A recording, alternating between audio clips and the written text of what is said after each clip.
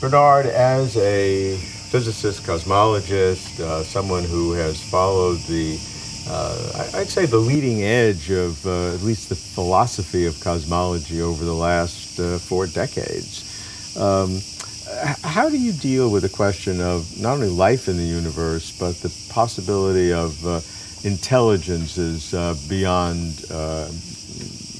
that which we find on Earth? Well, of course, we still don't know whether there is any intelligence outside Earth in this universe. But all one can say is that the evidence seems to be going in the direction that it is very likely that there is intelligence elsewhere, certainly in the galaxy. You know, there was the famous Drake equation, which was supposed to tell us how many intelligent civilizations there would be in the galaxy at any one time. And that equation depends on lots of parameters, lots of probabilities which have to be multiplied together, and how many stars have got planets, and how many planets have got the right sort of temperature and chemical composition, and how many of those were going to have life evolving. And the fact of the matter is that nobody knew. But what we do know now, we have much more evidence as to how many planetary systems there are, and we now know that planets, solar systems, are hugely abundant. And even Earth-like planets we now know exist. So my personal hunch is that probably life is very abundant indeed, I mean, even within the galaxy. But we don't know that for sure because we've not yet made any contact with such extraterrestrial intelligences. But it links in an interesting way to the anthropic principle, because if you're saying the universe is fine-tuned for life, does that mean that you expect that life should be abundant? Should life be everywhere? And it doesn't need to imply that. I mean, in fact, one could argue that the anthropic principle would actually require life to be relatively rare. How would that follow? Maybe on the grounds that if we were too close to each other, we would be interfering with each other, and would be the civilizations would be battling it out all the time. But I mean, Carter himself had a rather surprising argument, which said that we could be unique in the whole universe.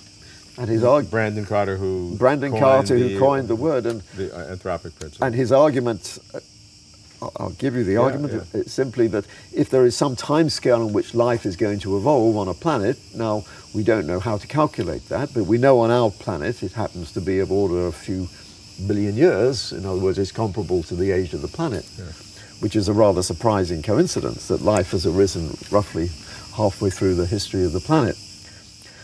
Now, why should that be? Carter has an argument. He said, well, let's assume the time scale for the life to arise.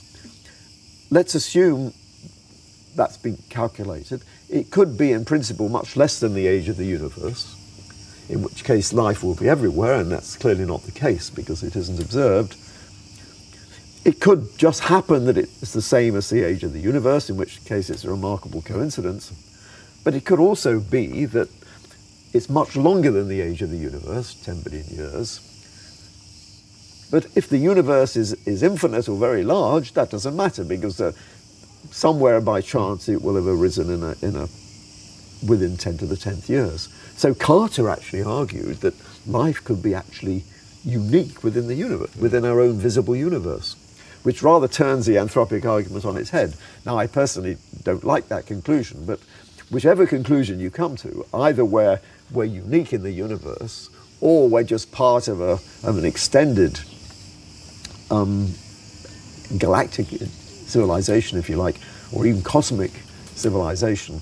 I mean, either way, it's of great importance. It will be of supreme importance. Certainly, the answer to these questions, there's no uninteresting answer. Any answer you get is startling and powerful and changes our whole worldview. But if we were unique because of this long time, then that means that if we evolved an order of magnitude 10 billion years, just to round it out, and it could be 1,000 times more, then we are 1 in 1,000, 0.1%, on the leading edge. Now that flies against the modern theory of mediocrity, that we are where we should be in some expected normal distribution, and we're not the center of things. But if we're the first or 1 in 1,000, that yes, seems strange. This distribution being the life, the time scale for for life to evolve. So, but we're then on the first leading edge. I mean, a very, very small part of that curve. Yes, but I have to say this isn't my own favourite view. No, my favourite, I personally think that intelligent life in the galaxy. But you have no evidence. I have no direct evidence for it. In fact, there is evidence of the absence of that. That's not necessarily not dispositive, but that's the best evidence we have. We look, there's no structures, there's no anything that we would look at. Well, there's the famous Fermi-Hart paradox, which says we don't have any evidence of ever having been visited, but that's another issue, and I could argue about that. But you believe that from fine-tuning and the anthropic principle, you would lead toward the belief that intelligence is, if not totally rampant throughout the universe, at least is present in many conditions. It clearly isn't rampant throughout the universe, but the point is, with 100 billion stars in our galaxy, you only need one in even if it's just 1 in a million, or you're still going to have lots of civilizations, extraterrestrial civilizations, and I don't know that's the case, but it's not required by the anthropic principle in any sense that there have to be lots and lots of civilizations. But I just personally would lay bets that will turn out to be the case, that we are not unique. I mean, even within the galaxy.